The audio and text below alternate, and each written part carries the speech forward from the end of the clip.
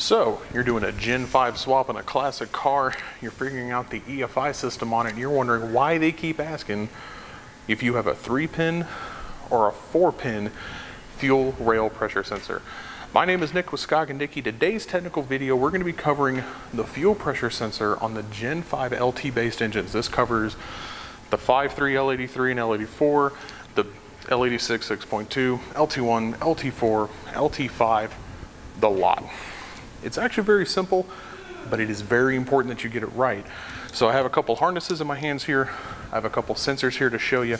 And of course, we have one of our LT1 Pro Charged engines on display. We're using this as a bit of a demonstration for you.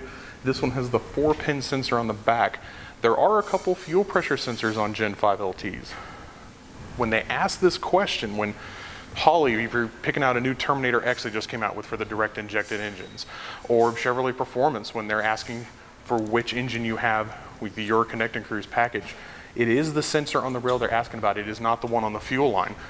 So, very simply, the 4-wire, the 4-pin sensor is the old style analog sensor.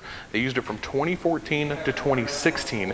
They used it on trucks, Camaros, Corvettes, even CTSVs, LT1s, LT4s, and of course 5.3s and 6.2 truck engines. In 2017, across the board, they did go to the 3-pin sensor. This is a digital sensor. It is slightly more accurate is the reason that GM went to it. So it is a benefit that they did go to this in the 2017 and newer vehicles. You can swap these out. So if you went to the junkyard and you picked out a 5.3 or a 6.2 and you're trying to find a way to control it, and you have a 4-pin sensor and the controller you have needs a 3-pin sensor, it is changeable. We'll be giving you the part numbers on the sensors and the harness. You do need to change the harness. Don't try to repin it. Don't try to find a shortcut way around this. These are relatively inexpensive, brand new from GM. They are the same, of course, for cars and trucks and the CTSV and the Vet and the Z06. They're the same. So this keeps it pretty cut and dry, pretty simple. You'll notice that there's some extra plugs on them. That's because it does the sensor as well as the driver's side bank of fuel injectors. So it is important that you change this, and it's also important you don't mix it up. It's going to be hard to see, but the connectors are exactly the same. So you can plug in a module kit, a controller kit for a 3-pin into a 4-pin or vice versa and cause a lot of issues and a lot of trouble. One of the great benefits about the Gen 5 LTs here is how technologically advanced they have become over the years, but that means we need to pay extra special attention when we're wiring one up.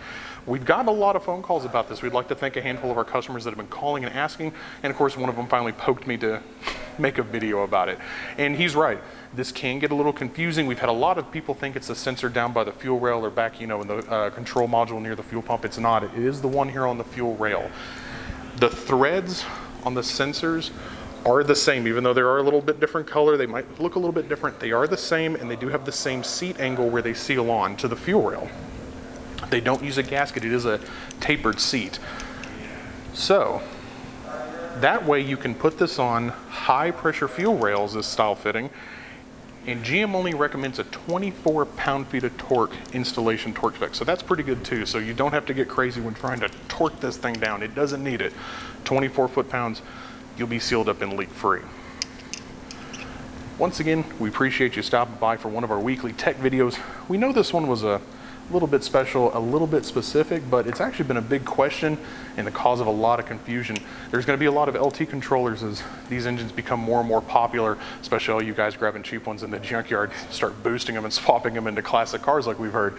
So we know that you guys are going to be asking more and more of these questions. So take a look at sdparts.com for these parts if you need to swap one over. We appreciate you guys stopping by this week. Next week is Thanksgiving. Happy future Thanksgiving to all you guys. We will not be here. We're going to go hang out with our families just like you.